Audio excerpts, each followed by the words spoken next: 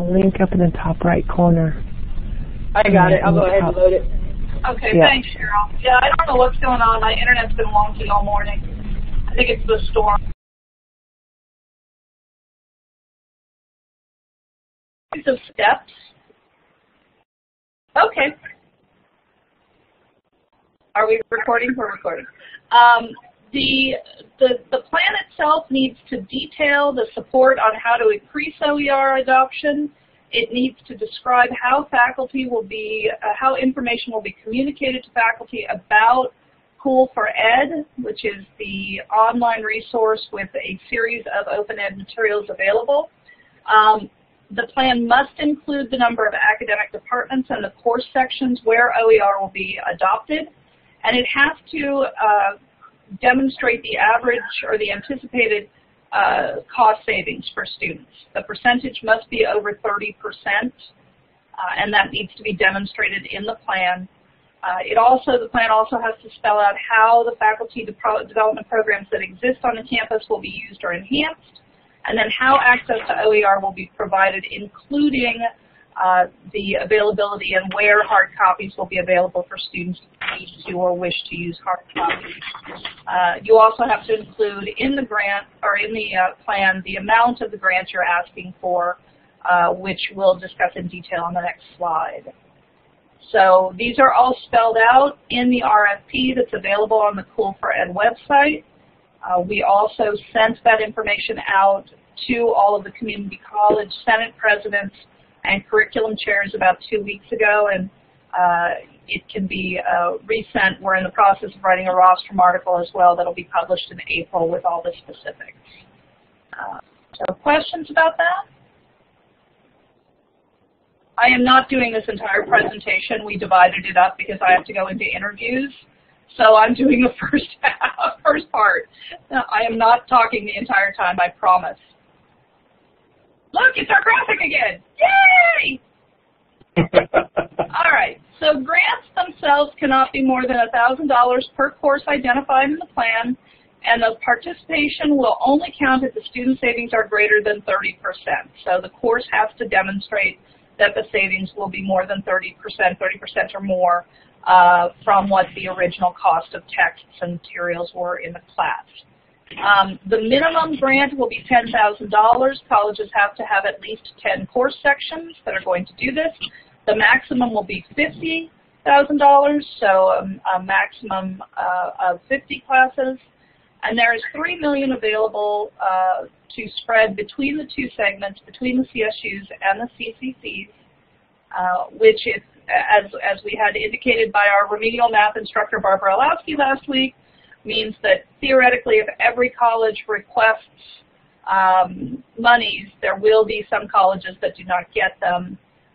There is a maximum of 100 grants available, and there are 136 community colleges and CSUs combined. So I know that there are schools that may not choose to participate in this particular round, or that may only choose to participate for a small amount, for 10 classes or 15 sections.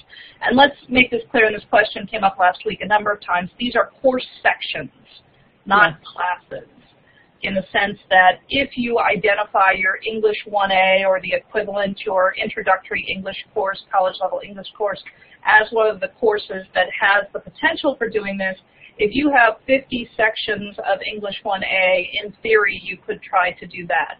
Although we do kind of want to see them spread a little bit more among departments, but it's course sections rather than in classes in the more broad context.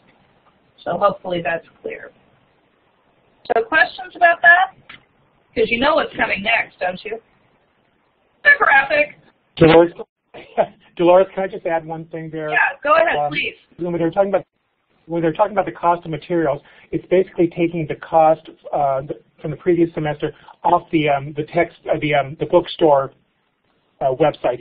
Using that cost. People are saying, should we take it? The cost of the textbook from Amazon? Should we take the cost of the textbook from this? No. When you're comparing it, take it from the bookstore list from the previous semester. Thank you, Dan. That's a really good point, because it's not the cheapest that the student can find the text. For a previous edition, it's what the cost of the text was at the bookstore the previous term. Thank you, Dan, for that clarification. Now we can have the graphic again. So the OER Council, on which there are 3 representatives from the CSUs, the CCCs, and the UCs, plus a chair who is from San Jose State, are going to be the ones that will be reviewing these plans. We are providing this expertise on existing OER and best practices for adoption through a series of webinars and office hours that will be held from now until June. We will review the campus plans over the summer and select up to 100 plans as per the legislation to receive that initial grant between $10,000 and $50,000 per school. And then we will submit those plans to the CSU Chancellor's Office in August of 2016.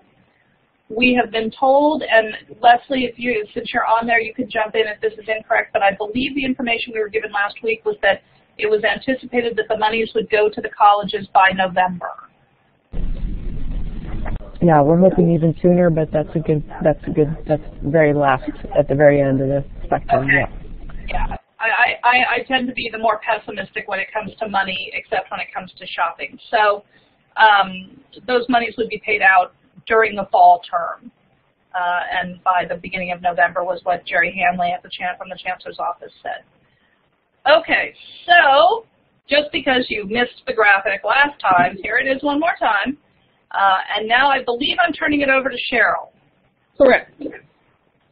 So the question is often asked, where do we find OER textbooks? Some folks are already very familiar with some of the places they can look, but many of our faculty have really little to no idea. And so being able to point them towards a single source rather than broad searches is very helpful. And for that, the Cool for Ed website is a tremendous resource for our faculty, especially those that don't know much, but really for all of us when it comes to OER sources that are available. It's cool4ed and .org. And it is a product of Steinberg's 1052 bill in 2012, and it's been an effort the last couple of years by the council to identify 50 courses that have high impact across UC, CSU, and community colleges, and then to identify OER textbooks for those 50 courses. And so it's listed by, and I could probably change slides.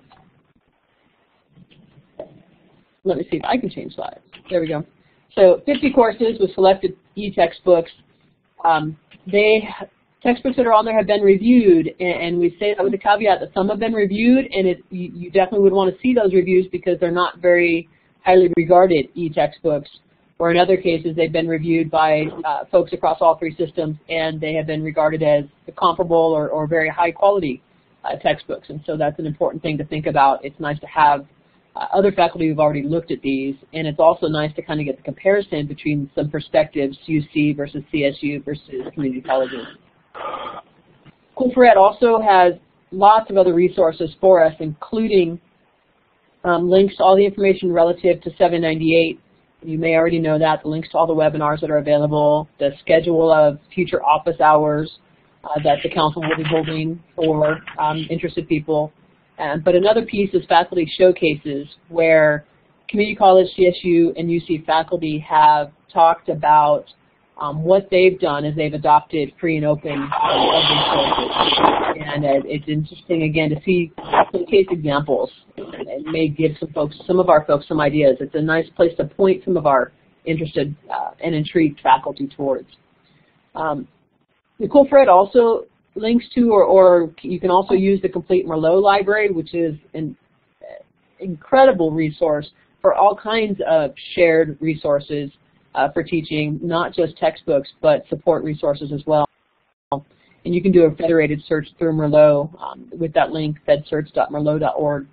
That way it's searching across multiple OER sources online to come up with a much more complete list of possibilities for folks. So again, they don't have to go search all kinds of individual places. The council has worked really hard to get Cool4Ed into place, but then the council right now, in support of 798, is also working very hard to make sure that we have support and information available for all of you that are interested in it to share with your colleges and to help to educate others. And so just some of the things we're trying to make sure we do, we're working communication and outreach, doing things like the webinars today, memos about 798, the sample resolutions for the different systems, different emails and flyers. We're working with training and professional development. The webinars are a piece of that, some how-to videos that we're working on and we'll have up soon, regional workshops perhaps, the help and support services. You can certainly look to the council for help, but also your local reference librarians are a tremendous asset, as well as your campus technology support. And we're, I think, talking all community colleges today, but the CSUs within their Affordable Learning Solutions contacts have some tremendous resources as well. When it comes to thinking about implementing OER a little bit more broadly across your campuses, there definitely needs to be some thought about how to provide print copies, because some of our students only feel comfortable so far with their print copies. And a couple of the things that you can do is talk to your bookstore. And while we've heard some folks say that their bookstore doesn't want to have that conversation because it potentially cuts into their bottom line, we're also hearing many say that their bookstores are open to that conversation. And so hopefully you can find that your own bookstores are open to finding ways to have them help provide printed copies of our OER text. OpenStax also, you can order directly print copies, and then we're working on trying to come up with some additional strategies. We've talked in different places about making sure that your academic support centers have some way of printing with students in the community college systems. EOP&S could certainly help with that. CalWorks could help with that. But if you look more central, like towards the bookstore, you don't have to duplicate efforts. As far as supporting the library and discovery and curation, really trying to help folks find OER materials. The Cool for Ed library, as I said, is a tremendous resource. You can also set up course portfolios in Merlot and can search through other course e-portfolios in Merlot. And you can use the folks on the council as a resource as well. Technology services, I definitely would encourage you to link to Cool for Ed in your LMS so that faculty and staff have an access to it. Merlot will also link with most learning, or most if not all learning management systems. I'm not as familiar with it. And then campus coordination, I think one of the biggest efforts for those of us that are looking at applying for the grant funding is that we've got to leverage our existing leaders. We've got to bring in some new conversation folks into the conversation. But then also the Cool Voices Online has some support from colleagues at other colleges too. So you can talk about coordination on your own campuses, and I think that's a tremendous effort on this. But then also you can reach out to some colleagues through, again, the council, through the voices on the Cool for Ed, and see what other people are doing or how they're maybe accomplishing some of the things that you're experiencing as barriers or roadblocks. And one more, just a quick overview of the timeline relative to 798. Looking past a little bit, the proposals are due June 30th. It doesn't matter when you turn them in before that. It'll be a final submission date of June 30th. We're not doing rolling reviews. They will all be received June 30th, and then the committee will meet, or the council will meet this summer to evaluate them and score them and determine who gets the money, as it says, for September 30th. At that point, schools will be notified by CSU, who will be receiving money and is being awarded, and then following that into October, as late as October, early November, colleges will be getting the money. But as Leslie said, hopefully that's a worst case scenario and that the money comes in to the colleges sometime in September once awards have been determined. Colleges will have to submit a progress report next June 30th, 2017, which means that you will have to, in some way, conduct part of your program this year. Some colleges at the conference last week talked about not starting their efforts until January. Others have a provisional plan in place for fall. You've really got to give some thought to that locally. Are some of your sections, your 10 to 50 sections, fall or spring or both? Certainly need to give that some thought. But no matter how many, or whether it's one semester or both, a progress report is due next year. And I think at this point, it's Dan's turn. It's Dan's turn, okay. And tying into the aspect about when to start, I know we were saying the money wouldn't be coming, at the earliest, probably September 30th. That doesn't preclude from starting your program in fall semester, even though you say, but wait a minute, I'm starting in August. I'm going to start before I get the money. Try to work on the faith system that hopefully that we will be, the projects will be funded, or all the projects submitted will be funded, or a good number of them, but also remembering that it's not just for the money on this, it's really using OER for the betterment of the students. So hopefully that if you were thinking of doing it in the fall, that you might continue with your plans to do it, start in the fall. But again, you can start it in the, in the January term, be that a quarter, a semester term, but you can start sometime then also. I'm going with the slide here is just some hints to work on. Definitely using the Cool for Ed website. The RFP and the evaluation rubric on there, the timeline, the background resources, and the toolkit are all in that through coolfored.org. Cheryl, can you do the next slide because I can't?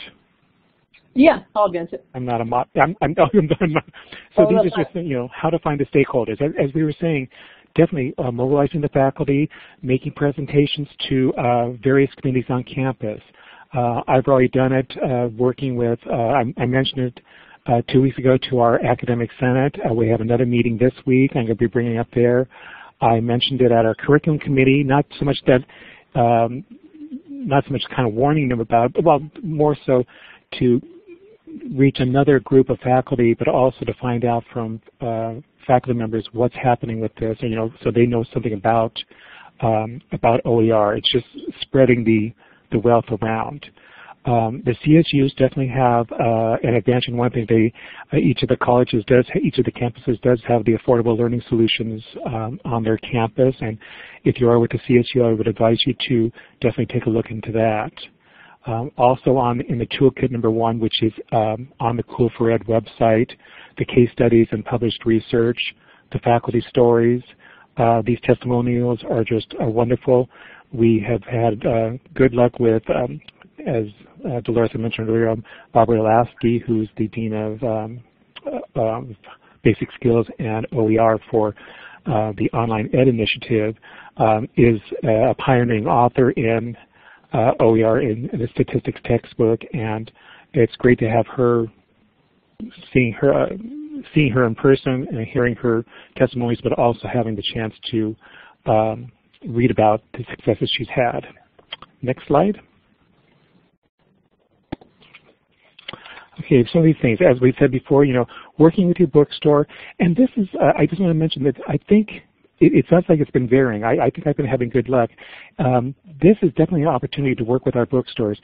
In the past, over the last 10, 15 years that I've been involved with statewide things, if we've ever had a textbook affordability initiative or something, a lot of times we've had opposition from the bookstore because we feel that we're trying to shut them out completely, or it seemed like any affordability initiative was just get rid of the bookstore. I think this OER is not in that aspect because, as I think Cheryl said before, we're working with OER to maybe get print copies of some of these materials, because a lot of times on these OER materials, they are available online for free or for low cost, but again, many students want to have a print copy. If we can work with our bookstores to look at low-cost copies, black and white copies as opposed to color prints of the information, it works out. Working with the librarians, I am a librarian, and this is something definitely we can work with, is helping our colleagues in the classroom to find OER textbooks and such, and also a big thing is to locate supplemental information. I had the example of faculty in my college that was having problems with one of the textbooks, one of the OER textbooks. He felt it was kind of weak in a couple of sections. Well, that's the type of thing that can discuss with your campus librarian, your group of campus librarians, because we have a wonderful set of resources that are already available in the college for free or low cost, and we can create links to work on that to maybe supplement the OER textbook. Working with the educational technology groups, this ties in also with the the learning management system, the online in the community colleges, the online education initiative is looking at working on making online courses more available for students, and one of the aspects is looking towards a common course management system, and it was selected was Canvas. We are working on, I happen to be on the library services work group with OEI on working on incorporating library services and different things into the Canvas system, and I think we can definitely work on OER materials with that. So there'll definitely be a link between OER, library services, and the course management system. Next screen. Oh, I'm sorry, and also working with your student association, getting in contact with the president. I attended a conference about 3 or 4 weeks ago. It was put out by the Community College League of California, which is for the CEOs and trustees, but many student leaders were there, and at our presentation on OER, they were just totally excited about it. So I think we're going to be, as Dolores said, the statewide student senate has definitely come forward with information on the initiative, on the incentive plan. Next screen. Okay, so help is available, as we said. Signing up for more of these informational webinars. It seems, I have a feeling, it seems like almost every day through March and part of April, there's another webinar you can go to. We also have an FAQ, frequently asked questions, on this. As I said again, the more information you can get from Cool for Ed, it'd be great. And as Dolores, I think, mentioned, the 9 members of the council are available for making comments on proposed drafts and such. Next slide. This was mentioned before. The required language for the resolution from the Academic Senate. Definitely using the required language. That is the required language. That's the language from AB 798 itself. I think that's about it. Just, you just include a whereas and avoid this. And now I think it's off to Cheryl for a little while. All right. So just some questions and questions that have come up, and some suggestions that we have. And folks, for one, will say it's daunting to find campus partners, and that's primarily referring to what faculty can we work with, and who might be open to this, or where do we start as we try to figure out what 10 or more sections we might identify for OER use. And really, one strategy that can work is to look for the disciplines that are represented in the Cool for Ed reviews, especially those that are more highly rated reviews. They're meant to be those high-impact courses that articulate with CSUs and UCs, and often because they're high impact, they're higher enrollment, or there's more sections of them, and so we might be able to get a couple different courses and have, reach 10, 15, 20 sections with just 2 or 3 courses identified, depending on the discipline that we're looking at. Also, again, if they're more GE and transfer-based, we're more likely to find a better textbook, at least from some of the early reviews that I've looked at. Another question that comes up, can we include the courses or sections that are already using OER textbooks? Because fortunately, some of our colleagues already are. But unfortunately, the answer to that is no, because if a professor is already using an OER textbook in a section, we won't be able to demonstrate the 30% savings unless somehow they're using an OER text as one of multiple texts required for a course, and their savings by moving some of the others to OER, then potentially. But if it's simply saying that we're using a Psych 1 OER text now, can we apply that to our 10 or more sections? The answer is going to be no, because there won't be any cost savings. But kind of see if they're using a low-cost platform and can move to a free text, then that may show some cost savings. So that's a possibility. But the challenge will be coming up with that 30% demonstrated cost savings.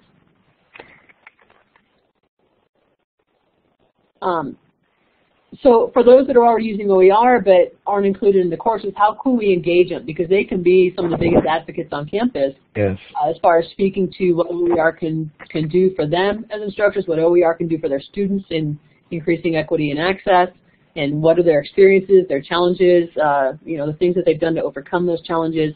They can be tremendous resources.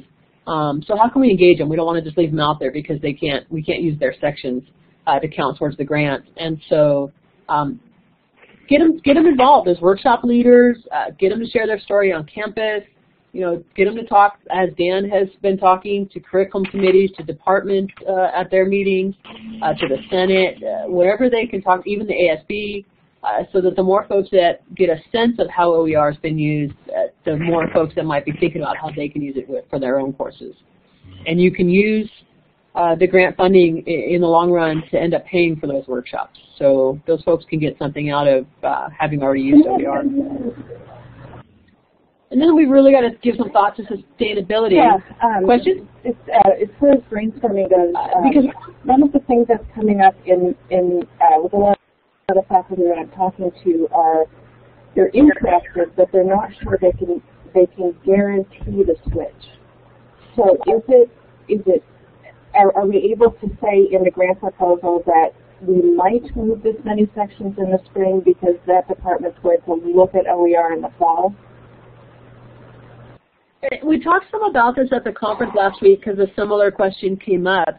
And I mean, it's in a grant. When we've got to have folks who are pretty certain that they can move to OER text for the fall or the spring if we're going to count them and identify them as a section.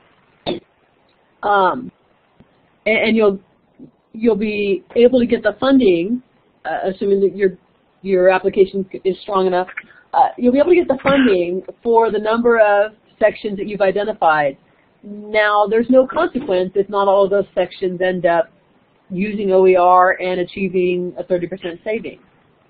But if it's just a matter of, hey, we're going to apply for 15 sections because my English people are thinking about it, that's not enough to apply for the grant. But if the English folks are saying, yeah, we've identified this text, we're going to give it a shot, and then maybe one or two of them decide not to follow through, but most of your sections are getting changed, then I think you have a much stronger argument, and you'll have a much stronger application in that case. Does that help? It does. Thank you very much. You bet. You don't have to. You're not going to have to pay money back. We would just think bad thoughts of you. No, and we realize we can go with good intentions. And it could be, too, that if you have 15 original sections identified and a few of those don't end up happening, there could be a chance by spring semester that you've got a couple other sections in another discipline or with another faculty member that might work. So you could actually end up, yeah, those first ones fell through. We realized that text just, no matter how good our intentions, it's just not going to work for us. But you might be able to pick up and still accomplish more than you'd planned in another discipline. So the intent is for us to have that money to really develop the conversation and the resources to support faculty moving towards it with the faculty development and the printing possibilities on campus. And so, there won't be consequences if we don't achieve exactly what our plan said we would achieve. But I think there'll be opportunity for us to flex that plan a little bit as we go once we have the funding. That's the reality of most of the kind of grant stuff or categorical stuff we get from the Chancellor's office. So talking about sustainability of the really using OER after funds have been used, something to keep in mind is we have student equity funding in our system, in the community college system. And, even if it came up as a response to folks who thought that maybe they needed more than the $1,000 per section that 798 could grant them, student equity could certainly add to that amount of funding, or if we can at least use 798 funding to get off the ground with an effort, then perhaps equity funding can be used later to augment what was used with 798 and extend the project further into the future. And so that's something to think about, that there could be other funding streams that could add to the amount of money you have to launch things or to help sustain things after 798 funding is exhausted. There will also be an opportunity, depending on whether the $3 million is spent initially or not, there will be an opportunity to apply for bonus grants in 2018. So that could be another piece of the sustainability project as far as moving it further into the future. If a college has done really well and has positive outcomes, they could apply for a bonus funding in 2018. But again, for the moment, that's dependent on whether or not there's leftover funding from this first round. If there's no funding left, if we get the 100 and they've all gone for as much as they possibly can, and we spend $3 million, then there may not be bonus funding unless we get some future funding through, but it wouldn't be guaranteed right now.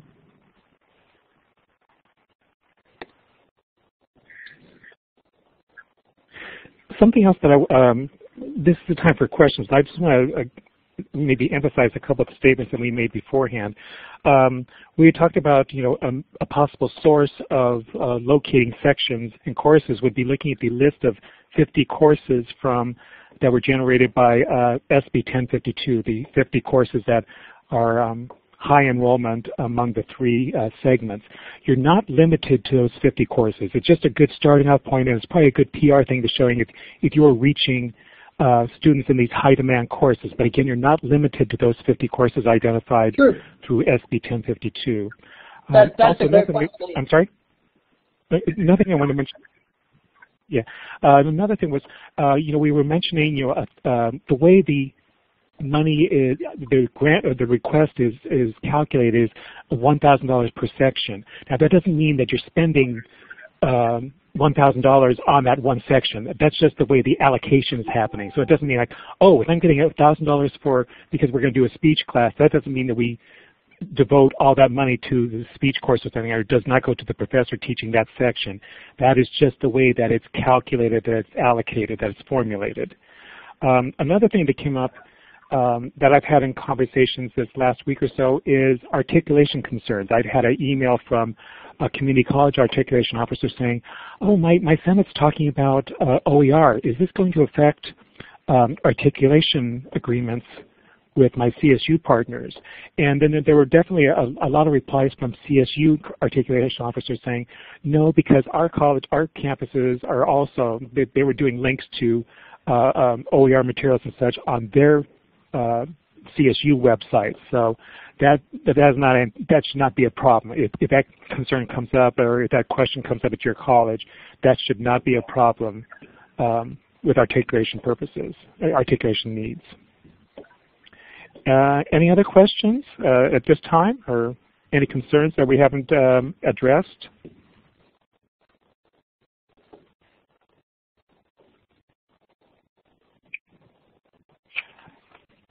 And we just want to let you know that the slides and the recording of this webinar will be available later today, available on the AB 798 calendar through, I think, through Cool for Ed. And I would really advise registering and signing up for notifications on the initiative and such. And then lower on that page is also just giving you a link, some of the topics and different links on going to. And as you notice, most of them are Cool for Ed, links to Cool for Ed. Not all, but most of them are. So again, put Cool for Ed as an important website to use on your and in addition, there is, if you have a specific question for community college faculty, you can email info@asccc.org. It's actually in the email that was sent out to the listservs a couple of weeks ago, and those questions will be directed typically to me as the chair of the OER task force. And we are gathering our first meeting, I believe, 2 weeks from today. Is that right, Cheryl? 23rd? Yes. For the OER task force, and we'll be talking not only about AB 798, but we'll also be looking at some of the potential things that are coming up, including the idea of the Z pathways, the idea of a yes, cost-free or textbook cost-free degree, or in the community college's certificate. So we're not going to call them Z degrees, we're going to call them Z pathways. But there are a variety of different things that the OER task force will be looking at, and we'll be communicating those out to the community colleges. We are presenting at the Academic Academy next week about OER and equity, and we'll be presenting at the plenary session as well if you're planning to attend that in Sacramento in April. All right, I just wanted to let you know I was still alive, and now I'm going to go interview possible candidates. So thank you all very much, and thanks Dan and Cheryl for covering for me at the end, and I will talk to you guys soon. Great, thank you. And just a quick check-in, Ron, and Will, is there anything that you were hoping to get today that we didn't cover, or is there anything else we can answer for each of you? I think Suzanne left. But Ron or Will, is there anything that's still a question in your mind for the moment, or are we doing all right? No, thank you. The content was pretty similar to yesterday's webinar, so I think that you clarified some of the muddy points, and the only thing I need from you all is to help me identify faculty. So if you could provide a list of those faculty for me, that would be great. Gotcha. Kidding. Gotcha. All right. So now the hard part. Thank you. You bet. Thank you for joining us. Ron, anything coming your way? Nope, lots of good information left here. Ron and Will, I'm just curious. Do you know who? Do you have a sense of who is using OER on your campuses at this time? I know you're both small colleges, so you might have that. And I think you have the advantage there of knowing. I'm at a much larger college, and I really have no idea of the extent of OER. I think you two definitely have an advantage on that. Yeah, there's a small amount. I think we have a pretty good sense. I'm sure there are a few who we don't know about. But if you're using OpenStax, it's pretty easy to figure that out because we just walk through the bookstore and see the yellow or orange books, and so those are easy to identify. And that works for me because I get the list of the bookstore offerings. It's like 70 pages long, but I can sort by publish. Yeah, being a little bigger, yes, but I get the list from the bookstore and I can sort through that by publisher. And you're right. I notice OpenStax or Flat World or something. I know, oh, that might be a person that's. And that was the reason I asked the curriculum committee was just I had 20 faculty there. I said, by the way, are any of you using, or do any of you know people that are using OER? And I did get a couple of names that way. And it doesn't hurt to also just alert the curriculum committee in general, because as we're talking about the Z pathways, will probably be definitely something tied to. Yeah, I think it's. I think people just don't know how good the resources have become over the past couple of years. Yeah. So I think that will be a very positive part of this campaign. So anyway, thanks. I think the testimonials is going to be the thing. All right. Well, thank you. Thanks again. Thank you. Have a good day. Thank you. All right, Dan. I think we can probably stop the recording and log out of this.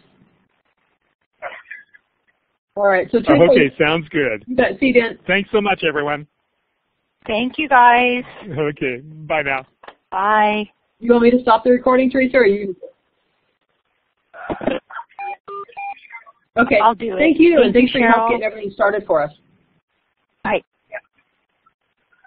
Yeah, it was a little bit of a bit stressful there for a minute, but we got it done. We got it going. All right. Thank you. Bye-bye. Thank you.